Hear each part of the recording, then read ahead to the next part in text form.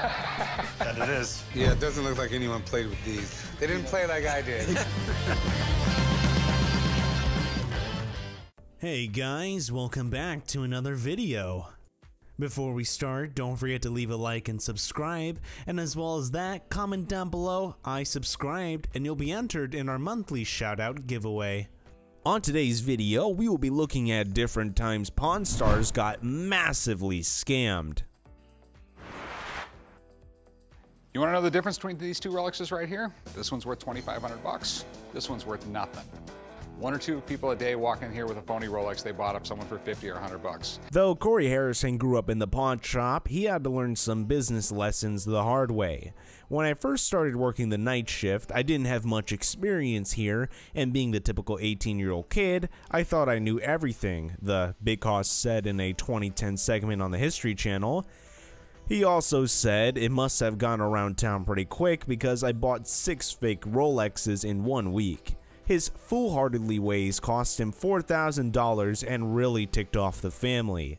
Viewers had learned that there are thousands of tricks sellers use on fake timepieces. Corey's dad, Rick Harrison, shared some time-tested tips in a 2009 segment, but his bottom line was this: if you're going to buy a Rolex off somebody, don't buy it off the internet. Don't buy it off Craigslist, come to a guy like me if you want a used one, or buy a new one, and do not buy it off the street. Willie Mays uniform. I got his jersey with the matching pants underneath. You're bringing me in something here that's amazing. The home runs this guy could have hit in this uniform, the bases he stole. In a 2012 episode called Free Willy, Corey made the blunder of forking over $31,000 for what he believed was a game-worn Millie Way San Francisco Giants uniform from 1961. But the red flags with this one weren't apparent from the jump. For starters, the uniform was pristine, a point not lost on Chum-Li, and observed, "This doesn't look game-worn. Willie Mays was a badass. He was sliding around the dirt and the grass. I imagine there would be a bunch of stains on it." And that was a very good observation on Chum-Li's part. Also, the seller had no authentication paperwork whatsoever, which is never a good sign. But Big Boss took a gamble, and boy, he was all kinds of wrong. In an in-depth tracking of what happened to the uniform post Pawn Stars, the blog Hall of Shame discovered that not only did they fail to retail it at a ridiculous asking price of $80,000, but they only ended up getting $19,000 for it at authentication around 2 years later. And it gets worse. After reaching out to Dave Grob, the senior uniform authenticator at Mears, Hall of Shame reported that the uniform was never worn in a game by Mays because it never even belonged to Mays. It was a Spadling salesman sample with minimal value. What do we have here? Well, we got a Wells Fargo strong box and some antique ball and chain. Okay, you do have a ball of chain and a few old handcuffs. In a 5th season episode called Corey's Big Play, Rick made the unusual mistake of buying something he was unsure of before he had authenticated it.